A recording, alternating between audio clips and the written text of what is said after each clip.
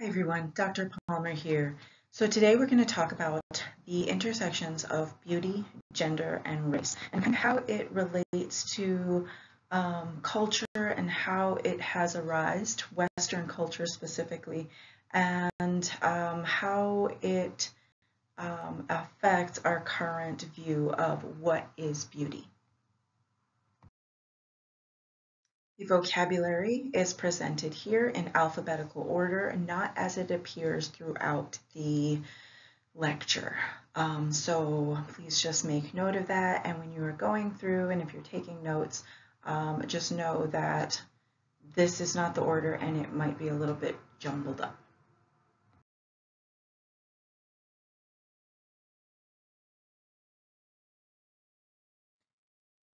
So when we discuss notions of Western beauty, Partha Mitter in 2000 wrote the article in The Examination of Beauty and the Hottentot Venus. Mitter discusses the notions of Western beauty and the far-reaching notions related to the idea of beauty to the Roman Greco cultures. The Western ideal of art history draws from Roman Greco traditions of art and sculpture. David by Michelangelo in the 16th century Renaissance period mimics the style of Polycletus, which idealized the male athletic form. This is featured in the image on the left upper corner as I am highlighting it, and we can see through the proportions, the sculptedness of the male figure, of the musculature. That became the consensus for what an ideal human figure is. And because during this Roman Greco period, males were public and females were private, we had gymnasiums where men would exercise in the nude. We had the Olympics where men would compete in the nude. That meant these sculptures were idealizing this human form. And in the Renaissance, when they're looking back to kind of reformulate and bolster European culture to what they thought was the highest culture, because they were coming out of the Black Death and the plague, they looked back to these Roman Greco sculptures to, kind of reinstill that pride and the creativity of the time, not only in art, but also in thought.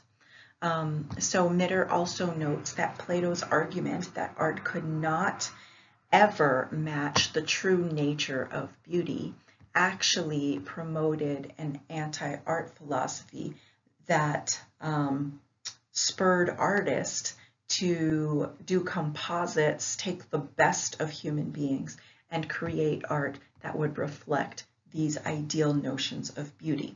And we can see in this right below Polycletus's image, the lower left-hand corner, we can see that this is a sculpture of Aphrodite, which was actually a composite of about 5 or 6 different women that were considered beautiful at the time. And then even though, like, let's say people were aware of different traditions, for instance, the traditions of the Indus River Valley, which is very ancient, coming up around the same time as the Roman Greco notions. We had Alexander the Great that traveled to the Indus River Valley and actually took on a Indian wife. So there was a lot of cultural contact in this old world. Those notions of beauty, when they were brought back, they were just seen as symbolic. They weren't really thought of to be things that were embodied in the flesh. So they were considered to be fertility symbols. And if we look down at the bottom right picture, where we see a couple, a male and female couple that are in an embrace. The female has very like enlarged breasts. She has voluptuous hips. The man is less sculpted than the Roman Greco figure. It's more of a soft abdomen, more kind of graceful curves. That was just considered symbolic and notions about fertility, rather than being something that the citizens of that culture would try to idealize and reproduce in their actual human forms. So in our example of beauty from around the world, if we take a look and we juxtapose it with notions of Western beauty, we here might think it's very strange and different. And that was the case when people began traveling in the Renaissance period and encountering people that looked superbly different from how people used to encounter people, which was, slowly and gradually. So in the first example, if we look at West Africa toward the Wadabi people, we see that their men are elaborately decorated with not only makeup, but accessories. And this is so that they could display their, not only their wealth, but their beauty and their ability, their skill to use what they had at hand to make themselves more beautiful and attractive to women. So in our Western society, we have come to a place where women are the ones that adorn themselves and that mimic the beauty and elaboration of maybe the natural world, and enhance certain traits that are attractive for reproducing, such as lipstick, and blush to make the cheeks look, flushed, and so you have a healthy appearance to the opposite sex. The lipstick is supposed to mimic the flushedness of the vaginal lips when people are aroused, and actually the material of the lips and the nose are actually the same material that is made of the genitals, so it's the same kind of tissue. So it gets aroused in the same way. Anyway, back to these global notions of beauty. So you have these men, these Wadabi men, who are very elaborate, and they're competing with each other to gain a mate, right? A female mate, because we're talking about right now heterosexual notions of beauty. And when we look at the Papua New Guinean people, so there's an example here of a man who has the yellow on his face in the lower right corner of the screen. And if we were to see more of him, he would have feathers, and he would have, paint all over his body, and a lot of adornments as well. And this is not necessarily to attract a mate per se, because in Papua New Guinea culture, it is very gender segregated, at least traditionally prior to European occupation and colonization. It was a very gender segregated culture where men lived in one house, a big communal house, and women lived in another house. And the only time men and women really came together was to copulate. So in this case, with the Papua New Guinea example, men were actually trying to mimic the beauty of nature. And so the colors of the birds that they saw was mimicked in their facial makeup and their body makeup. The adornments of feathers and shells, that was all to be taken like as composites, kind of like talked about Aphrodite was a composite of different women and then placed into sculpture. Well, Papua New Guinea men were adorning themselves to, kind of speak to the beauty of nature, and they were taking all the best parts of nature and, adorning themselves and making themselves look beautiful. And there was a lot of actually homoerotic and homosexual activity that were going on between these male people in the men's houses. And actually, in order to reproduce, it was believed that men or young men had to perform fellatio on older men, so they had to consume the semen in order to make them fertile, so that when they did join with the women, the people of the opposite sex, and they did have sex, they did copulate, that fluid, that seminal fluid, would allow them to impregnate the women, and then the women would go back to their women's houses, and they would have their children. And then at a certain age, the male offspring, at about like 10, they would then be transferred to the male house, and that's how that worked. So very, very different, not only gender norms, but beauty norms as well. And then looking at the upper right corner of the screen, you see the sculpture, a mask of a queen mother, and is carved out of ivory.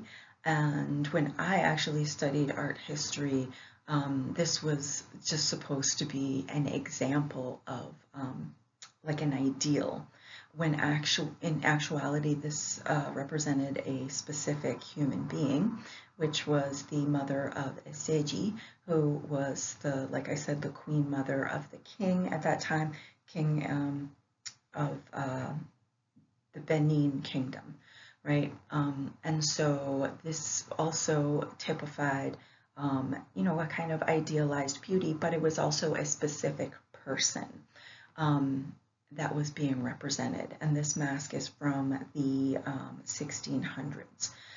And then finally, moving to the lower left image, we have a sculpture from around 618 to 907 AD from the Tang Dynasty in China. This typifies the notions of beauty during this time, which was kind of large women, so full-bodied, and minute feet, minute hands, and very just kind of soft figures. If you liken it to something within the Western period of art and culture, we would look to the Baroque period within Western culture, where women were robust, they were soft, and this was to show not only the wealth of the people that were being depicted, but also the health of them. So the more robust you were, the more wealth, access to wealth you had because you could consume more. The less musculature you would have meant that you didn't do manual labor. You could, do a life of leisure. That also spoke to the paleness of skin. So not only in Europe was pale skin for a long time considered a marker of beauty, because it meant that you could be maintained inside and you didn't do outside work. In Asia, and to a certain extent those values continue in Asia today, you have this light skin signifying that you had the leisure time to just kind of hang out in the shade, either under an umbrella or within the confines of a home, of a house, and that actually showed that, that was considered beautiful, because it was only peasants that were, kind of had that tan skin. Very, very different from how we see beauty today. I was actually quite struck when I went to Indiana, when I moved from New York City to Indiana, and saw all the tanning establishments, and I was like, what is going on? And it's because tanning is a marker in our contemporary society of a person that has the ability to lay out in the sun, to work on a specific complexion. So very much contrasted from how we saw things a long time ago. And this is not to say that tan skin is a universal throughout the world, right? Because we're dealing with many cultures and 7 billion people. So the standards that we hold in our contemporary society might not necessarily hold within the standards of a culture halfway across the world. So let's look at some other examples of beauty. So with men's bodies, there's also ideals, right? And we saw that with the Roman Greco examples within the sculpture that Renaissance and also, some Western cultures of today look towards. But this is just one kind of composite of a man, like a kind of generalized man's body, and it's altered depending on which nation that they are looking at. So the first one, and the words are cut off a little bit, but the first one is the Egyptian ideal. So we see a little bit more sculpted body, like a slimmer waist. The second image, so I'm going from the left to the right, the second image is like the ideal body of a Nigerian man. So we see like a little bit softer, less musculature, and of course, if we're talking about skin complexion as well, that person would probably be very much darker. But for some reason in this composite, they're just kind of bringing a general like flesh colored, if you will, which has been thrown out, I believe, of the Crayola crayon. So now what used to be flesh colored when I was growing up in the early 1980s is now like called peach, which is probably more appropriate because flesh is a whole bunch of different colors, right? And then looking to the third example, we have the Russian body, and you'll see like a slimmer waistline, less, kind of cut in the abdominals, but like more full chest. Moving to, I'm not actually sure what this one is, but we see this fourth image is much more kind of rounded abdomen, like even a little bit more rounded than the Nigerian perspective, but very broad in the shoulders. And moving to the fifth example, which I believe is South Africa. You have like a more flatter chest, like higher, what are they called, pectoral muscles, but a little bit flatter than like the Egyptian example. To the far left, slimmer waistline, and again, very chiseled abdominals. And then United Kingdom and Venezuela, 2 other different body types. So this is kind of more a contemporary example, but a very, like it just kind of shows an example of like how varied national beauty standards can be. Kind of continued beauty competition. So an example of, kind of 2 extremes. And I might discuss this a little bit now, I might discuss it later as well. But so what is beauty, right? We have all these beauty competitions, and we have, because we are, a lot of our nations now are multiracial, multicultural, multi-ethnic, right? So we have these different varying levels of competitions where we are trying to seek an ideal, right? So with like bodybuilding competitions, we see a whole bunch of different ranges of probably ethnicities and races, right? But we tend to see a specific musculature that people are looking for. So, and that is considered beautiful, right? People are judged, or these women and men, when they compete, they're judged on, depending if, like if it's natural body competitions or fitness competitions, because there's all different sorts of levels, you have different levels of musculature that are allowed. So within this competition, it's probably like Miss Olympia, because that's the highest. They do not test for steroids. And so the musculature is going to be very, very developed, very much on par with male bodybuilding. They'll have striations within their muscles, and their muscles are going to be very, very developed, right? And so that is a version of beauty, right, to some people. And it's a fetishized version of it's a fetishize of muscles, right? And then we move on to the kind of other extreme, or what is like more accepted within our general ideas of what we as contemporary people think of a beautiful woman, right? And so this is an example of competitors in the Miss Universe contest, where you have women competing from all over the world coming together, and they were chosen from their countries to represent their nation, right? So you have Miss Ghana, Miss Thailand, South Africa, and Sri Lanka. So although they are very different in like their skin tones, if you look at their body proportions, they're very similar, and if you look at their facial features, they're also quite similar to each other. They have kind of large eyes, kind of aquiline noses. They all have some sort of long hair.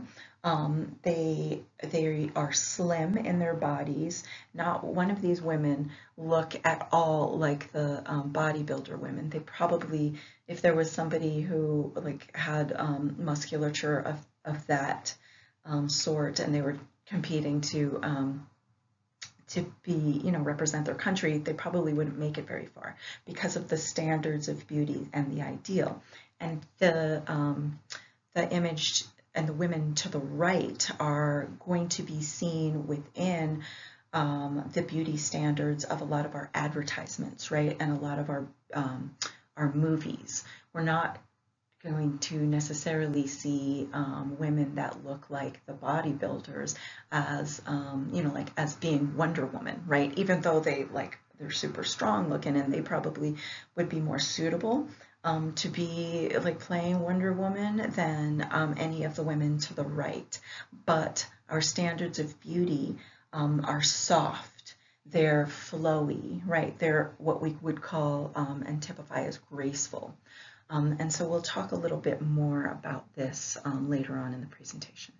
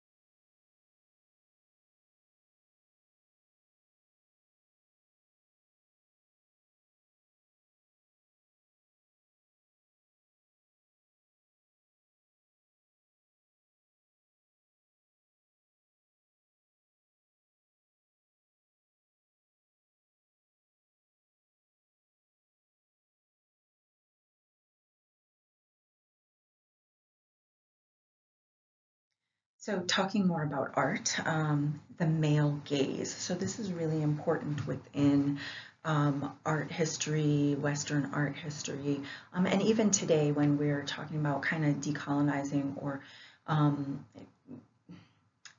of fighting the patriarchy, if you've heard those terms within our recent Me Too movements and Black Lives Matter movements and just decolonization process in general. So the male gaze, basically when we look at the history of Western cultures that are founded on Christian patriarchy and we take inspiration from the Roman Greco societies, men were public, women were private, right? And in the creative industries, this was also mimicked. So men dominated the creative industries of painters and sculptors, right? And therefore, the things that were depicted are the things that men liked to view, right? So within painting, we had a lot of women that were depicted in Renaissance times, moving away from religion. They actually, when they were looking at images to produce for biblical images, when women were depicted, the artists actually had to use female prostitutes to, disrobe or just to pose for them, because women of any moral virtues would not sit in the presence of a strange man, right? And so, because again, women were private, men were public, and the only women that would sit for these portraits were prostitutes. And the artist Caravaggio, an Italian Renaissance artist, did a lot of religious paintings. This is one that I'll just kind of highlight down at the bottom here. Shows the Virgin Mary and an angel that are both depicted using female prostitutes. And then Michelangelo's The Last Judgment in the Vatican shows a lot of naked figures, and these were actually prostitutes, depictions of prostitutes that were probably seen when Michelangelo was going to the bathhouses. And so these are probably kind of very realistic scenes that he saw on his visits to the not only brothels, but bathhouses. And these bathhouses and brothels actually had both male and female prostitutes. And if we take into consideration sexuality, a lot of these artists had varying degrees of sexual proclivities that were not necessarily based on the ideal heterosexual norms of the time, right? So you had promiscuity, and you also had varying degrees of heterosexual or homosexual or bisexual, pansexualism, right? Because the notions of sexuality that we have today are norms of heterosexuality, which are fairly recent, within the 1800s. They're very different from the norms of the Renaissance period. And then looking at some paintings, kind of Renaissance period as well, moving on from the Renaissance to the Enlightenment period, we have in the bottom, top left corner, we have Gerard von Horst is looking at, we have that male gaze really firmly focused on the breasts, the bare breasts of well, not completely bare, but the bare chest of a woman, and she was a prostitute. And the title of the image is called The Procuress. It was painted in oil in 1625, and it's the male images that are in the painting are darkened, they're just silhouettes, whereas our gaze is firmly focused with that light on the chest and the face of the woman, because that is what the male gaze desired, right? And then moving on to La Toilette by Henry de la Trousse-Lautrec. This is also an image of a prostitute, and we see that very paleness that we discussed earlier, that depicted, you know, like wealth. We see those very soft forms of the female body, and we see her in a very reclined pose, and very much instead of with all these other images, the gaze is far away. We have a gaze that is kind of challenging and more kind of in your face. So it's actually, yes, it is showing the beauty of the female figure, but it's also challenging that gaze by staring directly into the audience's eyes, right? And we do also see within this image a juxtaposition between what is kind of beautiful and should be public and what is kind of hidden, right? So, and you know, it's dealing with race as well, because we see this European woman who is light-skinned, very, very pale, and she's completely disrobed, and it is juxtaposed with a dark-skinned figure, most likely of African descent, who is fully covered, right? Because we want to hide things that we don't see as beautiful, and we want to kind of put on display those things that we think are beautiful, right? And so we also see this idea of gender being kind of challenged as well. So if we think back to the Roman Greco period, where men were the point of focus and they were the things that were public and beautiful, now we see women being the point of focus, and those are the things that are considered beautiful. And then if we look at the contrast between the kind of how things were rendered, right? We have hyperrealism within the Renaissance periods, and then within these kind of more impressionist movements, we have things that are being a little bit distorted. We have the art showing brush marks, and we have that hyperrealism isn't as important as the message behind it.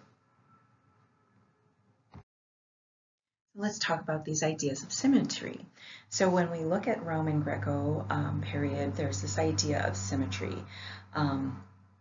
And Mitter talks about these ideas of symmetry and how it, when we look at the human body, when we look at human faces, what is seen as healthy is symmetry.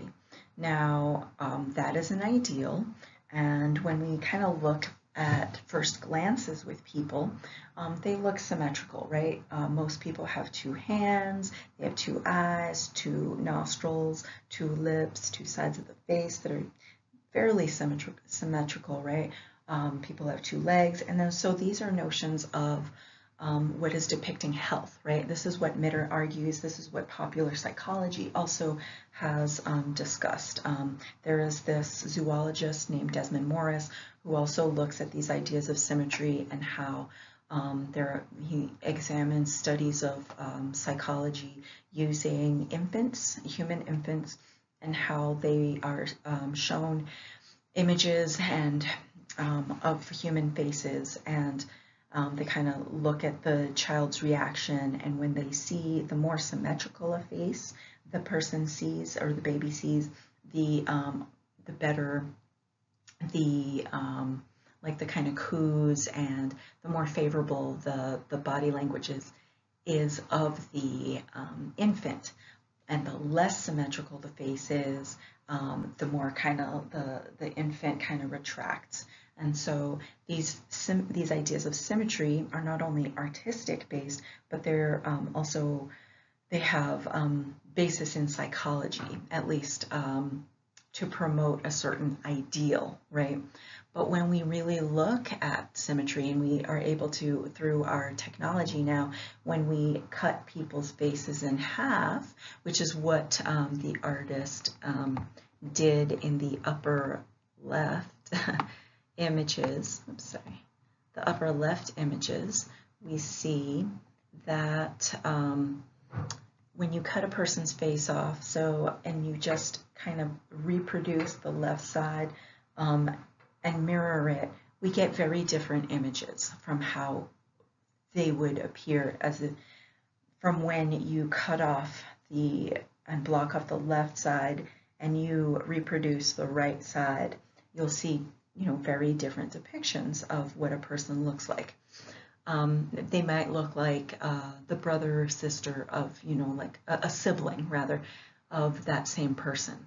And taking a person like Marilyn Monroe is a pretty famous figure, actress from the 50s and 60s. The image of her, how she appeared in everyday life is in the center. And then when we take the left half of her face and mirror it, reproduce it, we see, yeah, she looks like Marilyn Monroe, but there is definitely a difference in how she looks, right? And when we do the same thing, mirror the other side of her face, yeah, she looks like Marilyn Monroe, but a little bit, different, like maybe a bigger sister, whereas the one on the other side looks like a slimmer sister, right? But at one point, Marilyn Monroe was considered like the most beautiful woman, at least in the American world, right? She was highly sought after actress, and even up until, like, even today, people still try to recreate her look, right? Because of what was seen as so beautiful within her face, like her skin color, the proportions of her body and her face. However, she was not in complete proportion, and some would argue that it is the imperfections that actually make us beautiful, right?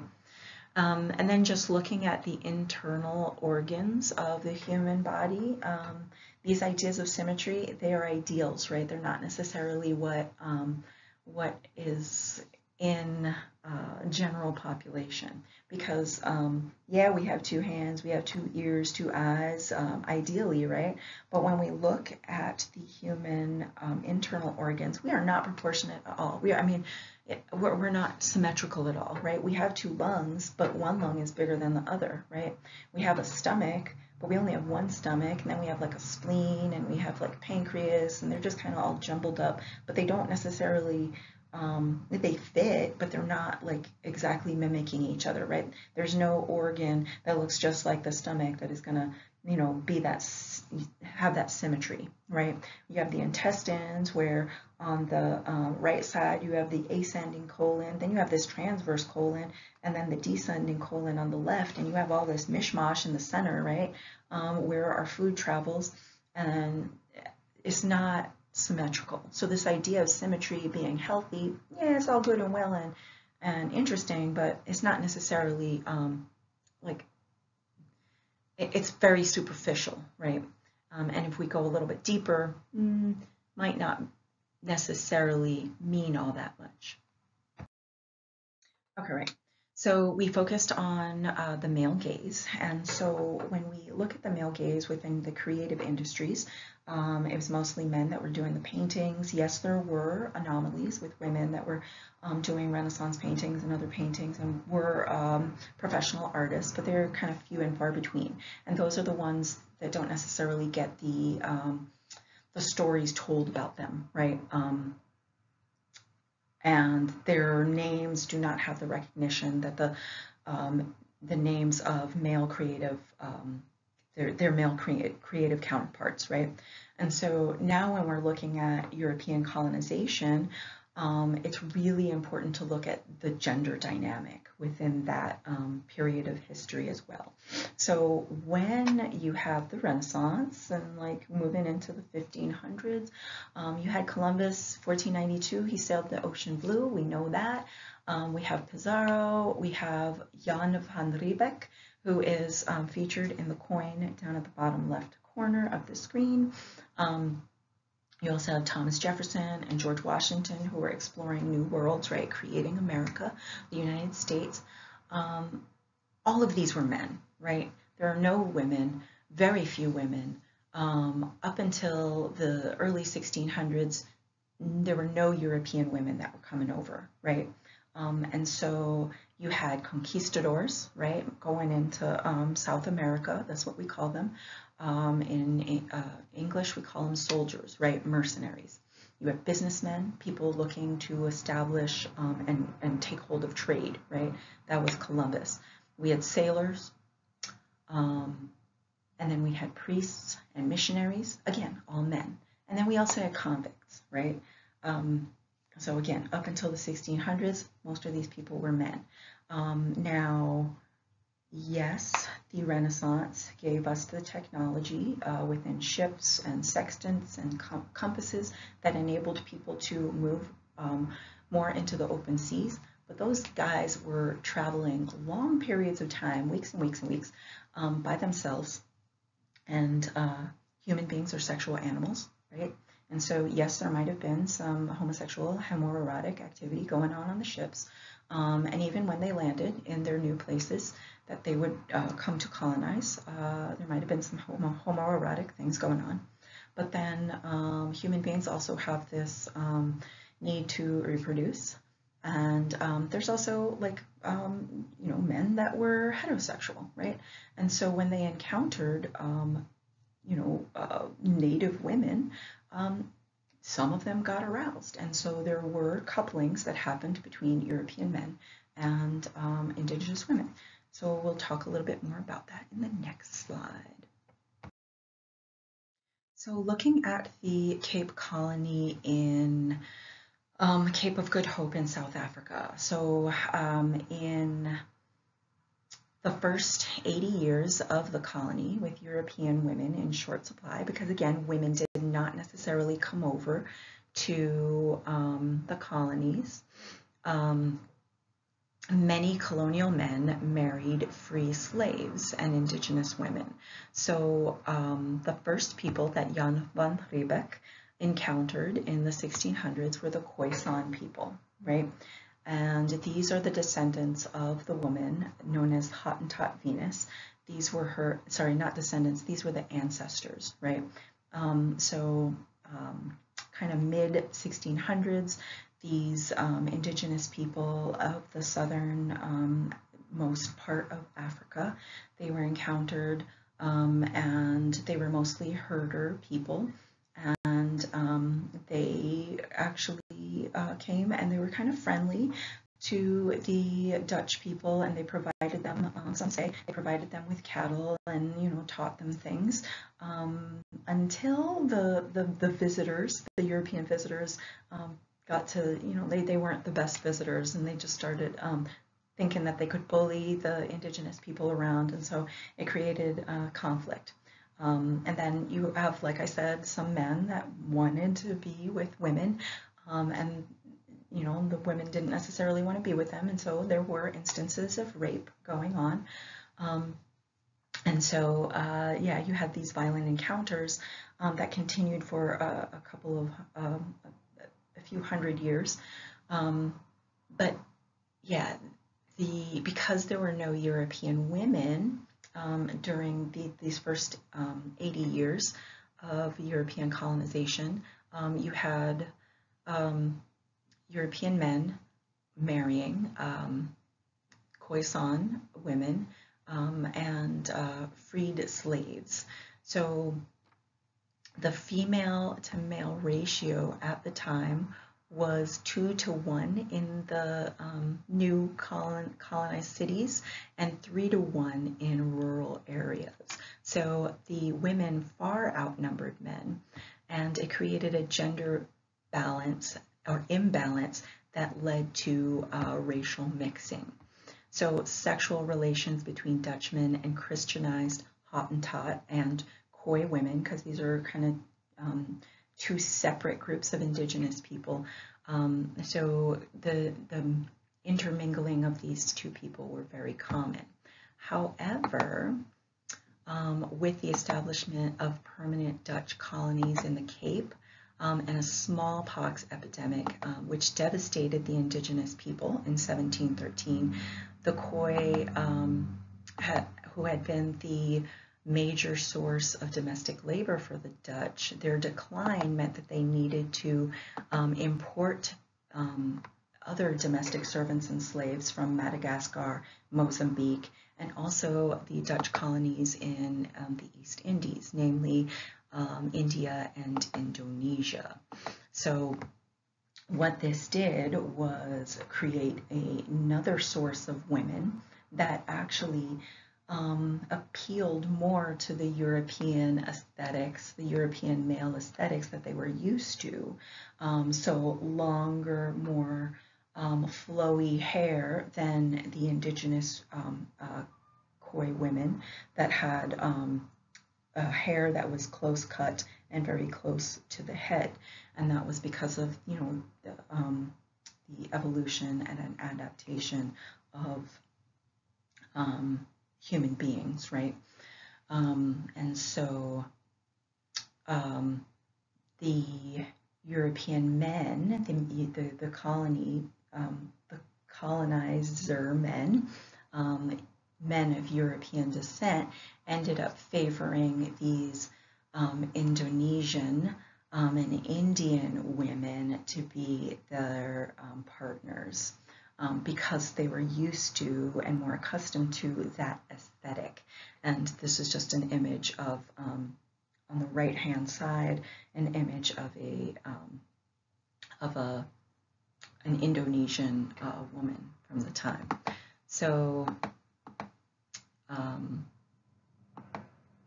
according to Pierre L. van den Berg, approximately 3/4 of all children born in the Cape Colony were from female slaves of varying either Khoisan, Hottentot, or Indonesian, Mozambican, or Madagascar women, and then the fathers were, or the progenitors were of European descent, interestingly enough. So it created this hierarchy of women. So when we come to, moving on in the 1800s, and late 1700s, when you get more European women coming over, and it became more acceptable for Europeans to travel to these far-flung places, in South Africa specifically, it became a marker of wealth and status to actually gain a European wife, because to gain a European wife meant that you had the capability to hold her up to the living standard that she was used to, right? And also, at least in South Africa, those European women that were coming over to the colony, they were of certain classes of women, right, and certain classes of family. Therefore, the ideal woman was a European woman, and it also appealed to their aesthetics, and it became this hierarchy where European women were the most sought after. They were the ones that were being married, and then maybe women of mixed race, they would be of like a lesser quality. You could still marry them, but then indigenous women, they were just used as concubines and prostitutes, just a way to kind of get your thrill off. And so let's talk a little bit about this idea of hybridization and miscegenation, and I'll focus on hybrids right now. So the definition of the hybrid is an animal or plant whose parents differ in some hereditary characteristic or belong to different groups as breeds or species. And then the second definition is something that is of mixed origin or composition. The car is a hybrid that runs on gas or electricity. That's a really super contemporary and modern example. Hybrid is the adjective and also noun, but hybridization is the noun, which is the process of creating a hybrid.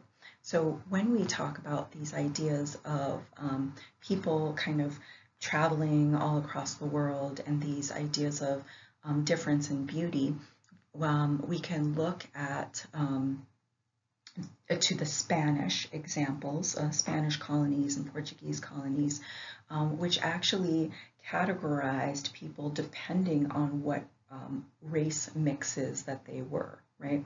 So in the upper right image, you have these paintings, and they were postcards, turned into postcards that were readily available and traded, and they depicted the different racial groupings. I believe, and I'm just going to look to my other screen real quick, the combination of a mulatta, which is, a mulatta is the combination of a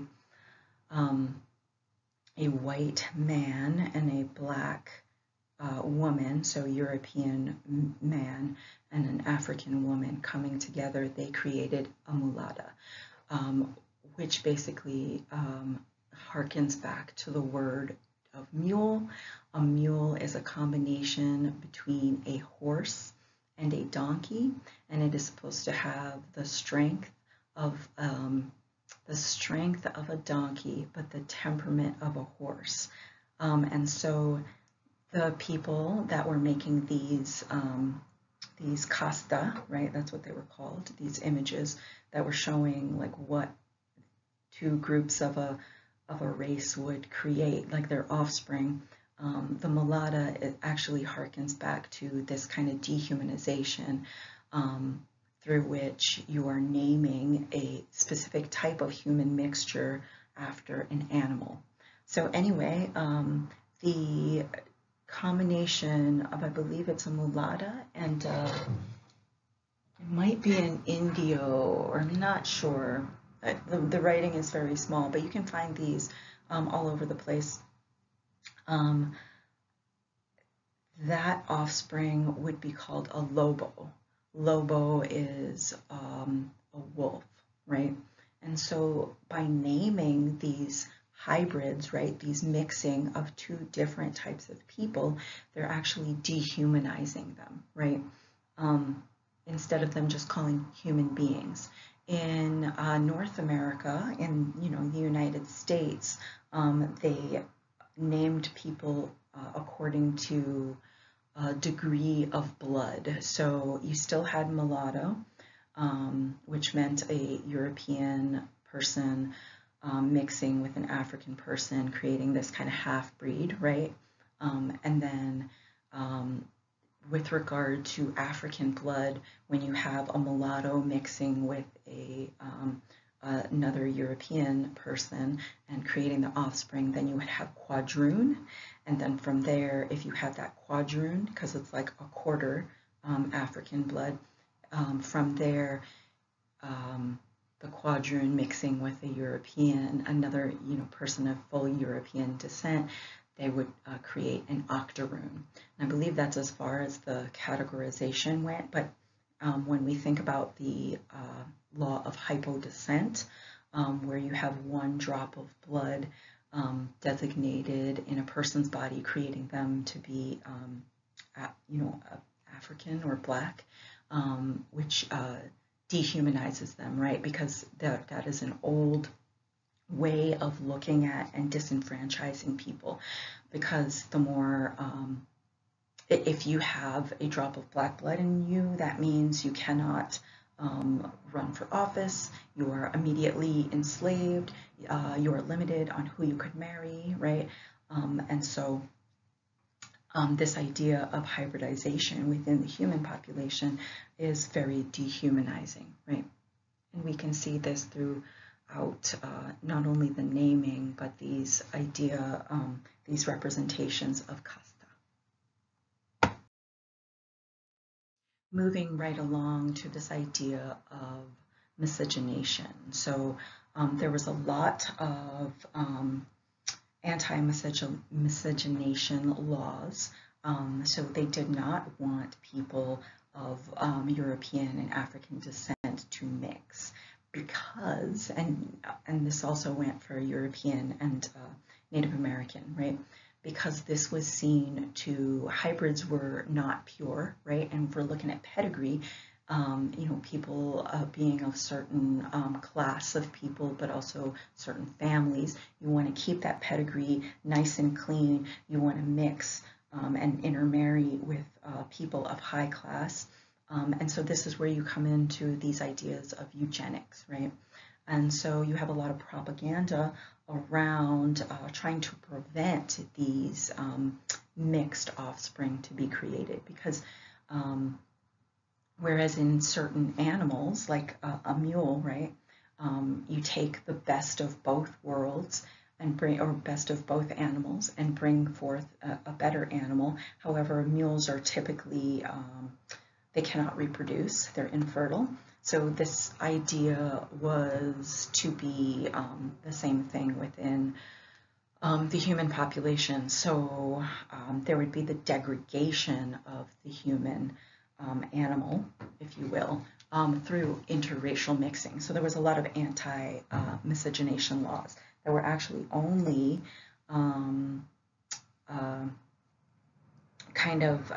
they were only outlawed in the 1960s. And so an example of a challenge to this law that actually, you know, kind of broke the law, anti-miscegenation laws, was the case of this couple down here on the bottom right-hand corner, the Love versus Virginia case, because the man of European descent, Mr. Love, he wanted to marry his sweetheart, who was both of Native American and Afro-American descent. They wanted to get married. They actually had, I think, 4 children. They went out of their county to get married. And then when they came, because within their county, miscegenation, it was illegal. And so when they went back to their county, they kind of lived in hiding for a little bit, and then they were found out. They went on trial. They moved out of their hometown for a while, but because like all of their families lived in the area, they went back, and they took their case all the way up to the Supreme Court to fight these laws that were basically just racist laws, hearkening back to eugenics movements. And so after that, you have miscegenation laws are dismantled throughout the country, right? There were certain places where it didn't matter, like up north, where you could get married, you know, to a person of a different race. It wasn't necessarily looked happily upon by society, but it wasn't illegal. So aptly named, this case, you know, Love versus the state of Virginia, you know, dismantled these rules so that anyone could get married, regardless of, you know, like their national, racial, or religious views. And then just some, you know, like propaganda that, you know, wanted to you know, bring back these anti-miscegenation laws. You have this, you know, civil rights movement with busing, bringing in African American students into, you know, Euro-American schools. You have propagandas that says, you know, this is from communists, and it's going to create like race mixing, and, you know, so hearkening on the fear of the other, right? Because the Negro at the time was the other, and the Euro-American was the norm, right? And by having just people be able to learn in the same places and maybe create friendships, you would have cases where they would intermarry and create offspring that were not necessarily pure and as physically or mentally viable, because that's what people that think about eugenics, that's what people believe, is that, you know, when you mix races, when you mix classes, it actually degrades the offspring. So interestingly enough, we have, like in the late 1900s, so miscegenation has, like anti-miscegenation laws have been erased, and you have a lot more miscegenation, race mixing going on with regard to intermarriages and interracial marriages and offspring produced. I remember actually, because I am of mixed race, my mother was friends with this, who she's now married to, this zoologist and neuroscientist who, and this was, I feel like it was in 1983 that we went to dinner, and he was, he might have, there was an article, I'm not sure if it was in the New Yorker magazine or Times magazine or wherever, but I remember him saying, predicting that, oh, in like 40 years time, everyone is going to look like you. And he was referring to me, right? Because I sort of have ambiguous kind of racial features. And so he was, you know, referring to this trend of race mixing that was going on, and also referring to, I suppose, my mother and my father, and having produced me as offspring. And then, so in the Midder article, Pratha Midder from 2000, they mention how in 1994, Times magazine did this article where, and it was the front cover, how they took composites, again, just like the Aphrodite composites of the most beautiful women, to create this ideal of the goddess of love.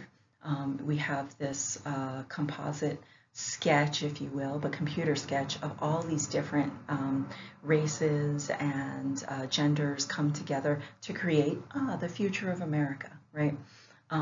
And so here is the Times magazine cover, and it, you know, she kind of has like a kind of medium tone, you know, skin tone,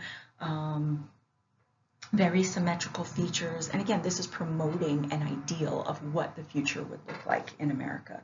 If we look around, it really depends on the community that you live in, right? Because we have all different types of people. But this is what was, you know, like, it's kind of propaganda, right? To show that it's going to be okay. We're still, human beings are still going to be beautiful, right? Regardless of whatever mixes that occur, right? And then this article from 2014, 2013, 2014 shows a composite of like the future of what, again, human beings will look like, you know, the race.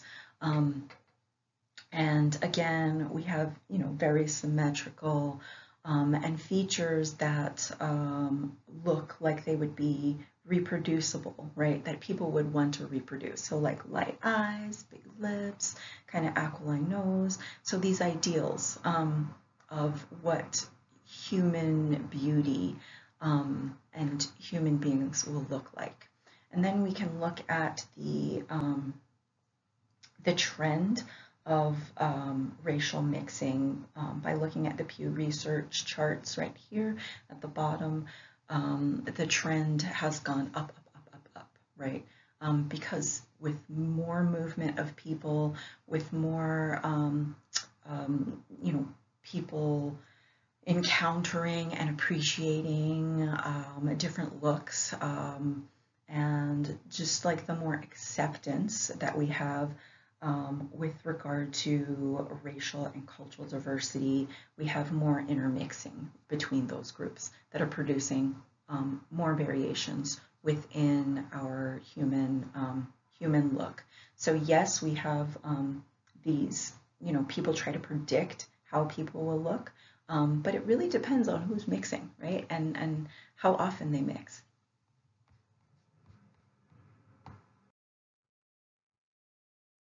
So let's talk real quick about these ideas of collecting specimens. So we have scalping, which is very kind of prevalent in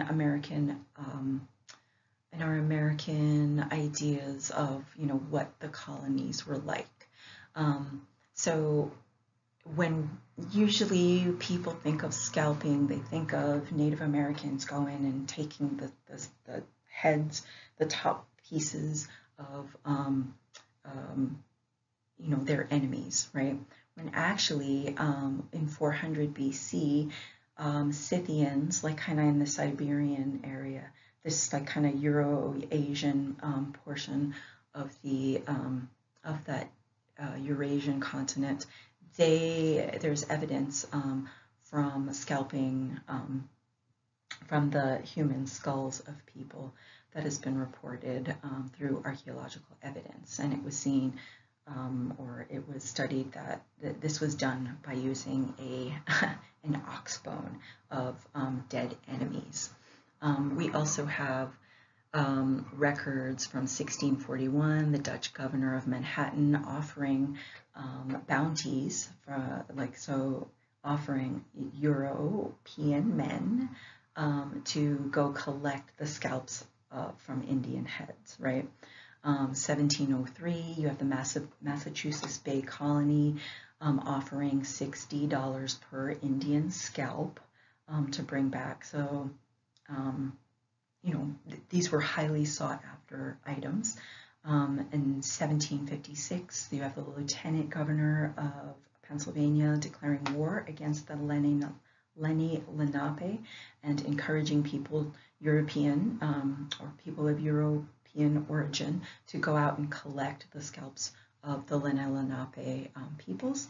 And then you have this mythologizing in 1874 of this and heroizing of this woman named Hannah Dustin, who in 1697 was captured by people say Abenaki people up in kind of the New England area, and the story goes that she was left by her captors with a family of 4 adults and 6 children, and then she escaped. But before she escaped, she killed and scalped all 10 of those people, 6 of which were children. So in 1874, there was a statue commemorating Miss Dustin for scalping the Abenaki people. And I'll just click and see if my animation works, which I'm not sure it does. No, unfortunately it doesn't. So what ended up happening is the story about her leaving or killing the 6 children is left out. They were just considered adults and vicious Indians that had kidnapped her. But 1874, they put up the statue, and the statue shows her holding in one hand a tomahawk, and on the other hand she has a lock of the 10 scalps. Recently, in 2020, with the movements to decolonize and get rid of the colonizer and oppressor statues, that statue was actually defaced with red paint because it depicts, it doesn't tell the full story, and it depicts a very violent aspect of American history. And then you have, in popular culture, scalping was also seen to be a warning. So actually, French and British, it has been proposed that the French and British actually introduced this practice to Native American groups so that, and paid them off to collect the scalps of their enemies. But natives also used it as a warning sign. So this image on the bottom left hand corner shows a person that actually survived scalping, because you didn't necessarily, that would be a great way to kind of walking billboard to like, hey, stay out of our territory. Oh, here we go. There's the image of the woman holding the scalps. And then there's the defacement. And then we see the survivor from the scalping also in The Revenant, that movie. All right. So specimen collecting was also a thing in New Zealand with tā moko and moko makai. So tā moko are the facial tattoos, which you see on the bottom images. The bottom left image is from the 1800s. The bottom right image is from like the 2000s. And so these facial tattoos just kind of depict a person's lineage within Maori culture, right? So just by looking at a person, you could see maybe who they were related to, what area they came from, and so on and so forth, right? You could also see the gender very easily.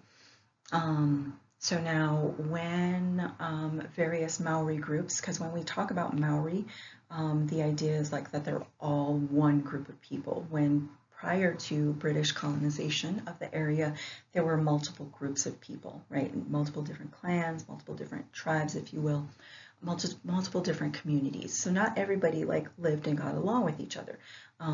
Just like in Turtle Island, right? North America, you had different nations. You had like 500 something different groups of indigenous people and indigenous communities that didn't necessarily all agree on everything. You had the same thing going on in New Zealand. And so when people went to war, the different groups of Maori, they would cut off the heads and take them as trophies, right?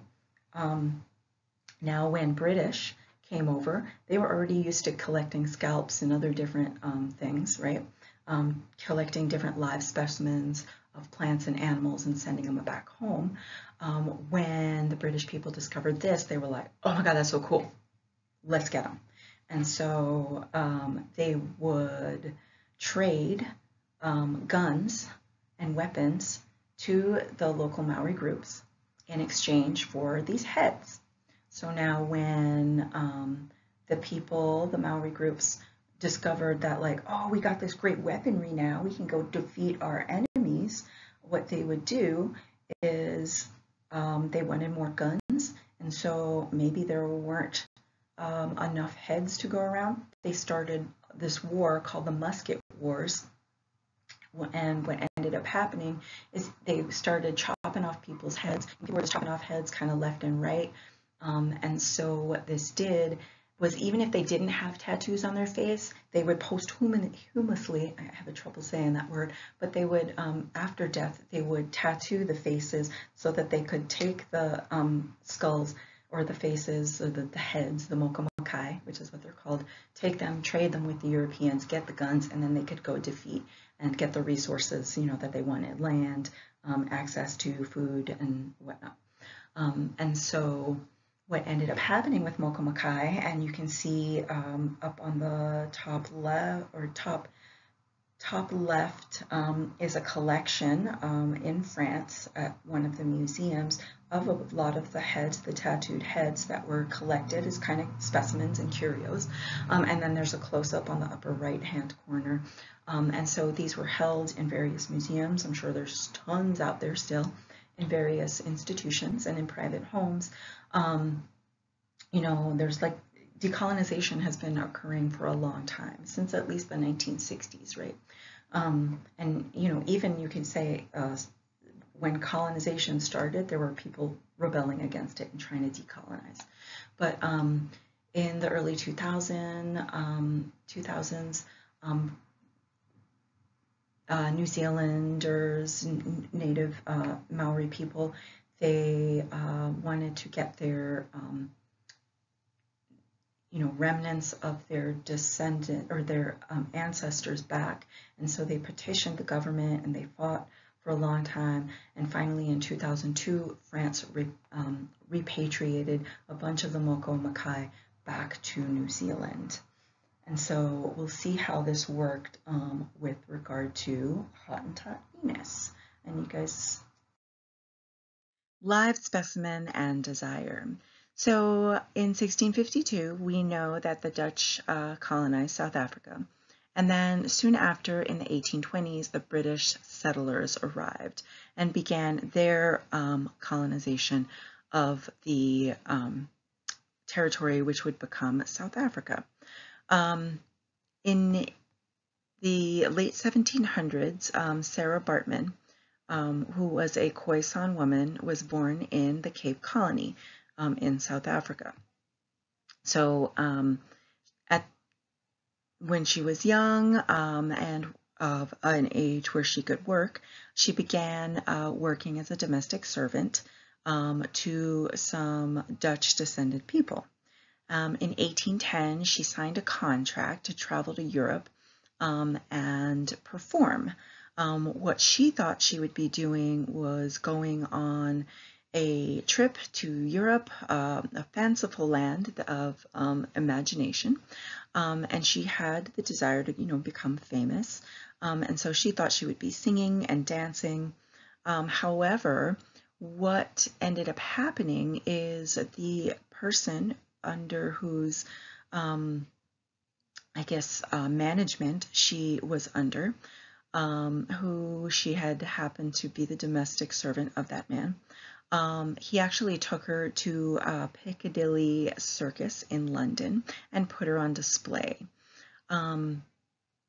because of her body type. And you see in the upper left-hand corner, there is a wax cast actually of her body, because when she passed away in France, where she had been working, not only being put on display and performing in like the kind of freak shows as like this savage beast, she ended up also prostituting herself and doing sexual acts for money. At that time, prostitutes were regulated, and so their health was checked, and it turned out that she had a disease. And with that disease, instead of her going to the hospital or, her madams taking care of her, they just kind of kicked her out. And so, unfortunately, she died a lonely, kind of very depressed and sad woman. And what ended up happening is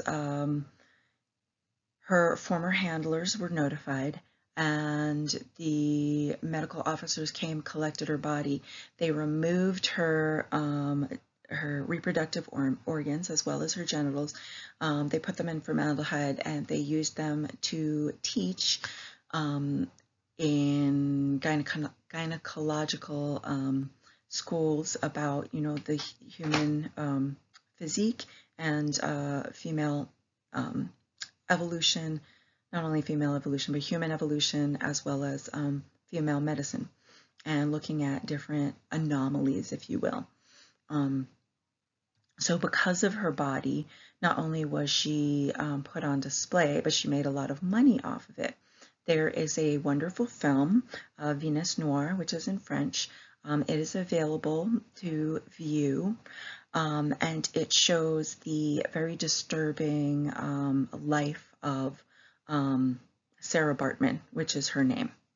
And it's really hard to watch, but then again, when you think about, the oppression and the lack of humanization of people that look different, I think it's an important film to watch because it is so uncomfortable, and because we really see the extent of the dehumanization that people that did not fit the mold of the norms, how they were treated. They were treated with disrespect. They were treated as animals. Again, they dehumanized, right? They were exoticized, and unfortunately, oftentimes people like that, they suffered even up and beyond their death, right? So her body and her parts were kept in France, up and they were on display in France at the museum up until 1974. And it was only after apartheid ended in South Africa in 1994, and President Nelson Mandela, the first fully democratically elected president, who was a Xhosa man, he was elected president, and in 2002, South Africa requested Sarah Baartman's remains to be repatriated back to South Africa, and they were finally repatriated. So it's not unsimilar to the repatriation of the Mokomakai and various artworks and other items, funerary items, and human remains that are in institutions of higher education and institutions like the London Museum of Art, Metropolitan Museum of Art. Many of those items were stolen from, very sacred places, and but because they are considered beautiful, and because they are considered exotic, and because they are used for education purposes, they are still held. So how do we rectify those things? So one of the interesting things about Sarah Baartman's presence in Europe was, because she was a voluptuous woman, and she had a large gluteus maximus, that actually spurred a movement in fashion to imitate her body, because it was seen as so exotic, and it was seen as being animalistic and a kind of a view and a showing of fertility. And so the bustles of Victorian age, women having the large, the frames for creating a larger backside, was actually appropriated and imitated by the fashion industry at that time. And to the left, you have an example of one of the fashion drawings, and then the center image is actually a photograph from the Victorian age that shows a dress made in that style.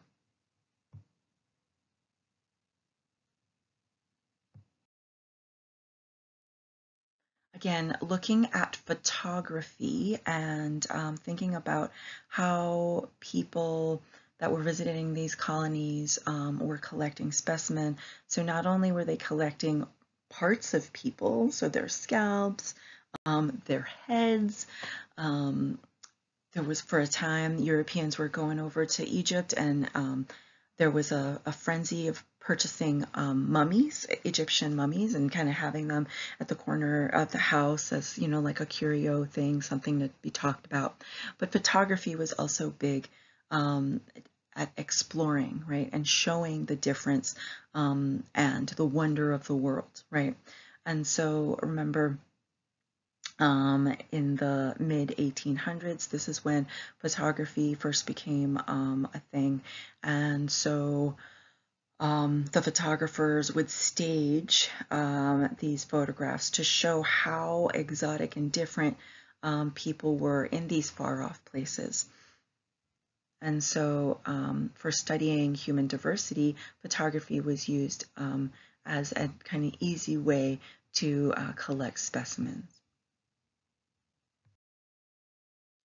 So with photography, with film, and we already talked about the creative industries and the male gaze, how men were predominantly in those positions of creating the images for mass consumption and the public. When we look at our advertisements over the up until maybe let's say the early 2000s, there has been a lot of advertisements that have used women as props, right? Women as objects.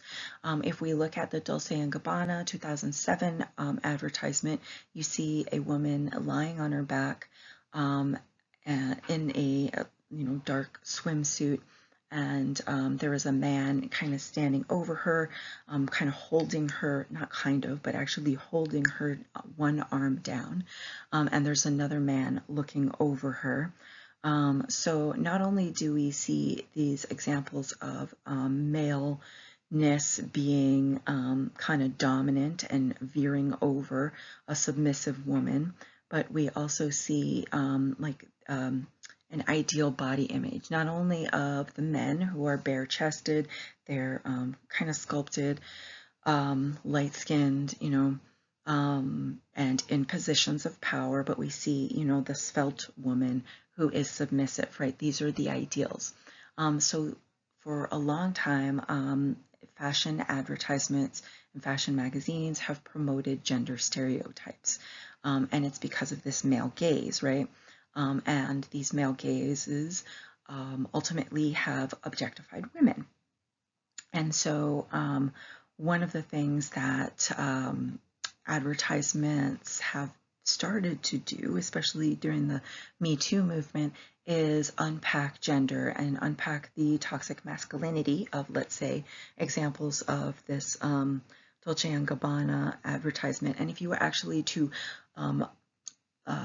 uncrop the image, you would see that to the left there are two more men that are looking over, and they're looking very wantingly and kind of predatorial at the woman who's like being pinned down on the floor, which is very much kind of reminiscent of like either a gangbang or a gang rape, and so very aggressive, very violent, right?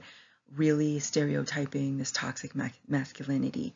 And so we have this term called femvertising, tries to unpack the toxic masculinity and maybe sometimes flip the narrative, right?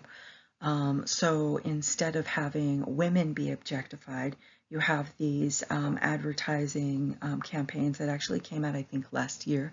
So they're the two down at the bottom. They're advertising female women's suits and very svelte women. So they're still advertising this and promoting this ideal body type of a slim-figured woman. And kind of very sharp angles, symmetrical. It doesn't matter if they're dark skin or light skin, there's a body type. What's a little bit different about these advertisements is that they are objectifying men. So how, when we are looking at this and we're looking at these ideas of beauty and these ideals of beauty and looking at gender or race, are they really challenging, or are they taking the tools of the oppressor and just using them and twisting them so that they can oppress other people? This is something that's really important to think about when you are, watching movies, when you're looking through magazines, because everything, especially in advertisement and film, everything is a conscious decision. Nothing is just kind of put there randomly, right? People are trying to get you to buy certain things and buy certain ideals so that you can consume those things, right? And advertisers get a lot of money to create these images. So just think about that while you're in the world out consuming advertisements and media. Gender in the Male Gaze, Laura Mulvey, 1975, wrote the article Visual Pleasure and Narrative Cinema. So in it, she discussed how women are typically the objects rather than the possessors of the gaze, right? Because men are the ones that are the creative geniuses, if you will, and they are behind the camera. Up until, fairly recently, that has been the norm. And because the majority of those men happen to be heterosexual and they are producing things for a heterosexual gaze, women tend to be objectified, right? And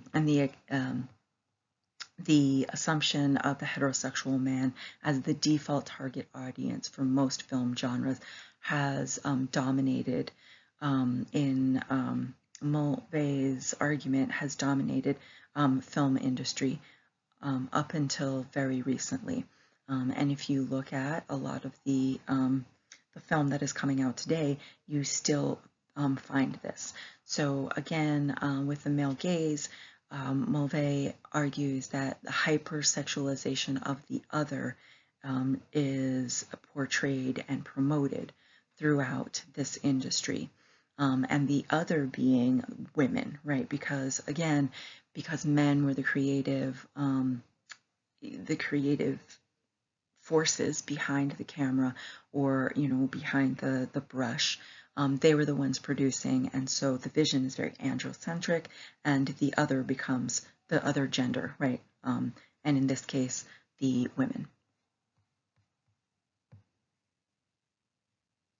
And we can see this, again, back to Marilyn Monroe, but this is a perfect example of her being draped over the piano, right?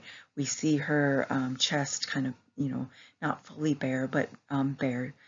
We see her long legs. And if you think back to any of the films that you've seen, how many films have you seen with full frontal nudity of women versus how many full frontal nudity male images have you seen? And the question that I have down at the bottom is, how do women buy into this idea of the male gaze, and also how do they challenge the male gaze? Is it challenged at all?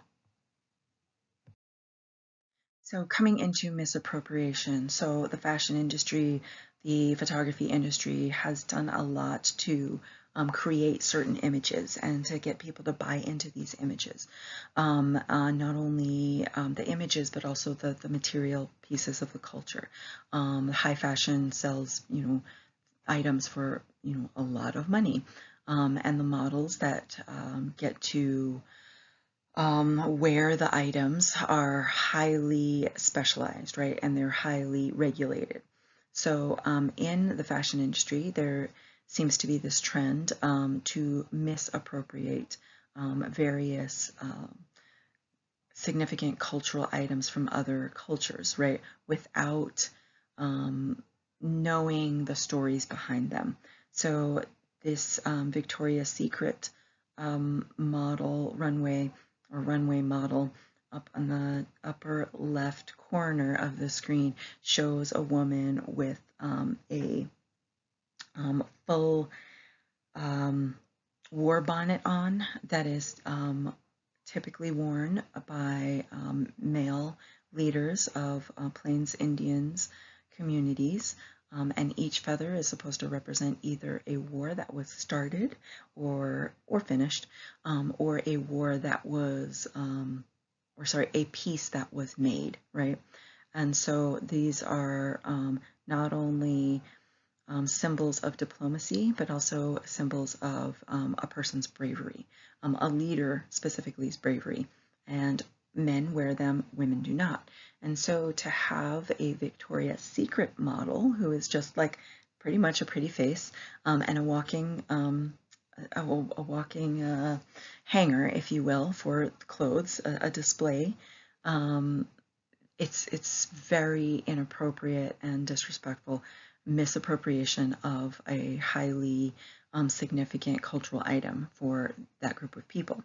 And then you have, again, back to the Victoria's Secret model, she is also wearing silver bangles and a belt and a necklace, which also has turquoise in it. And again, kind of misappropriating.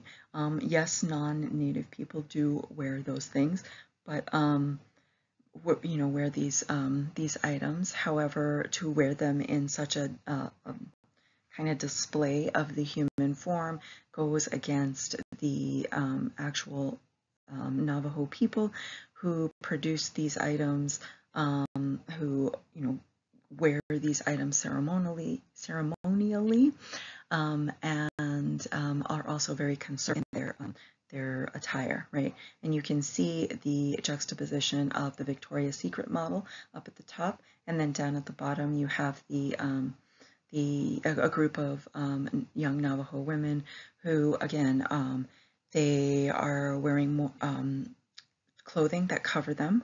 They're more modest. They have their turquoise jewelry. Also, interestingly enough, they are a larger bodied, right, than this ideal fashion model of Victoria's Secret, right? And so with regard to how we as Western cultures look at the other and take those items and then use them in commodification of clothing, of perceptions of beauty, it's very important to kind of unpack these ideals and to not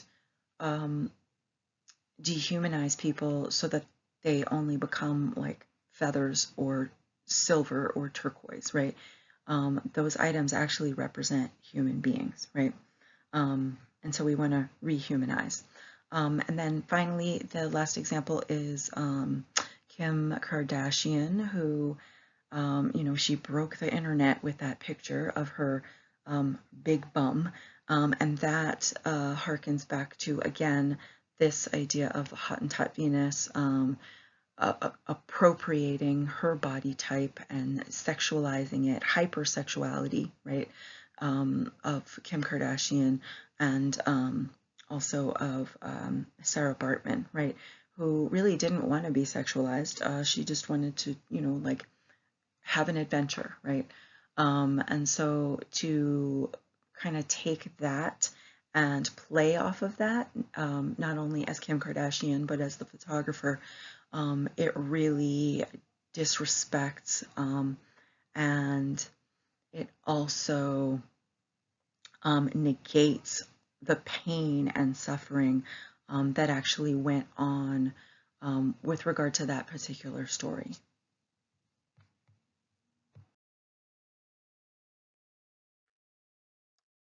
So talking about contemporary beauty standards of the fashion industry, so 1960s, you have Twiggy, and her images is on the upper left-hand corner of the screen in black and white, and she basically typified or exemplified what was beautiful at the time, and that became the standard. So much like Polycolitis, how his images and sculptures of the athletes became the standard of the Roman Greco time, Twiggy became the standard of the 1960 kind of postmodern time, if you will.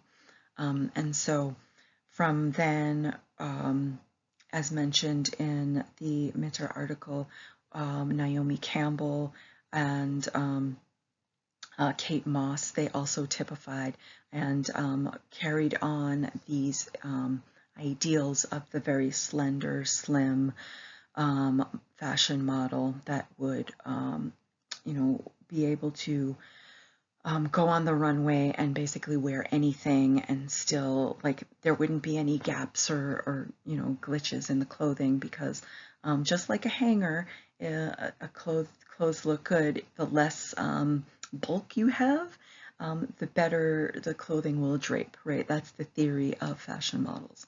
And then if we continue to look at the beauty standards within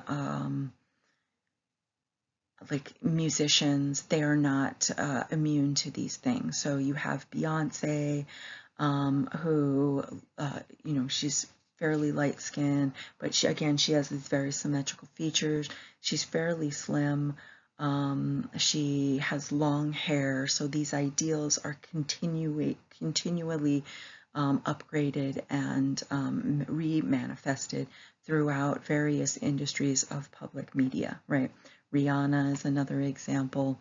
So even though like they're not white and so they seem diverse, really are they promoting diversity if they're just kind of typifying that same body standard? And then looking down at the bottom row, you have Victoria Modesta, who actually has, she's missing one leg, and she's, very beautiful. So in a way, she typifies that beauty standard, that contemporary beauty standard that is, slim, svelte, long-legged. She was a dancer before she lost her leg at a fairly early age, but that didn't stop her from continuing her public and pursuing a public life. But she put a little twist on it because she does not have a leg. She played with these ideas of beauty and desire, right? And so because she only has one, natural leg, and she wears a prosthesis, she still wanted to be desirable. And so she definitely plays on the male gaze, but she's very much more confrontational with it. And in so doing, she is the other because most people, like have both limbs, and that's what's promoted in society, like being fully able-bodied, right? But she takes her prosthesis and she puts this like element of desire in it so that it like takes people out of their comfort zone and makes them question these ideas of desire, right? And then the next image that is just kind of moving through various images shows, how these beauty standards of the contemporary 1960s, the postmodern era, if you will, are being challenged by people with varying abilities, right? You have amputees, you have people, paraplegics, right? People with quadriplegia, and various other abilities. And then coming to plus size models, if you will, larger bodied models. These are movements that are, have been ongoing for a long time. And yes, there are some companies that do kind of speak to larger bodied people that are more average, if you will, with regard to the body standard or the body norms of, rather than the ideals. And then let's see some others. So athletes, again, this is I believe he might be a linebacker. He was photographed for Sports Illustrated, a nude of him, or several nudes of him. So these are 3 examples. If you a lot of people, when they see a body like this, they do not necessarily think, oh, athlete, right? They might have all these other stereotypes about this person, but he is a football player, and some of these football players are quite large. And so what this photographer, and nicely what Sports Illustrated was doing, was challenging those stereotypes, right, of the ideal body. Because what is the ideal athlete? It really varies depending on sports, depending on position, and I mean there is no normal, right? And then here's another example. This is a golfer. He's an older gentleman, so typically we don't necessarily see older people as being portrayed as beautiful, right? And then these are women that survived breast cancer. I think, yeah, double mastectomy, single mastectomy. And so these women are taking and challenging those ideals of beauty standards, right? So not only do we challenge the idea, or do these women, they challenge these idea of what does it mean to be a woman?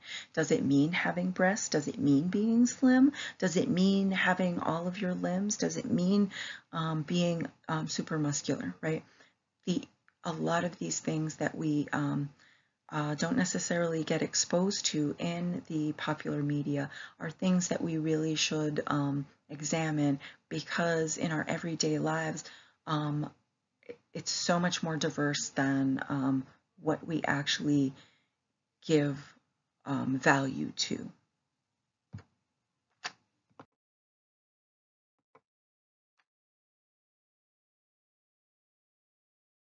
So to conclude, the colonial project has a long-lasting effect and implications on today. How we portray people, we talked about this idea of the male gaze, who is behind the camera, who is the one that are sending those specimens back home, what are we collecting? And these perceptions of the other affect who we consider to be human, who we consider worthy of protection, who we consider right? The visibility of people as well as the invisibility of people, because the other can be hyper visible, they can also be hyper invisible, right? So this idea of beauty having power is really important, because it shows the values of the culture. Because beauty is not universal, it is very subjective, and it is in the eye of the beholder. And when we actually look at the history of it, when we look at the implications of who has the power to tell the story about beauty, then we can think about, like rehumanizing people and seeing the beauty in everything and everybody, right? And we can challenge and push back of what people can consider beautiful and expand that notion. So why in such a big, 7 billion people, do we have to all prescribe to one ideal? Why can't there be multiple ideals? Because in so doing, we can find, beauty in everything. So I hope this was enlightening, and this got you to think a little bit differently about the media and advertisements and art, because everything has a reason. And the way we see these other people and the things that are reflected in media actually have large implications on how we see ourselves and where we place ourselves on the spectrum of, like, are we human? Are we worthy? And are we worthy of having our stories told? Are we worthy of being seen? And yes, we all are worthy.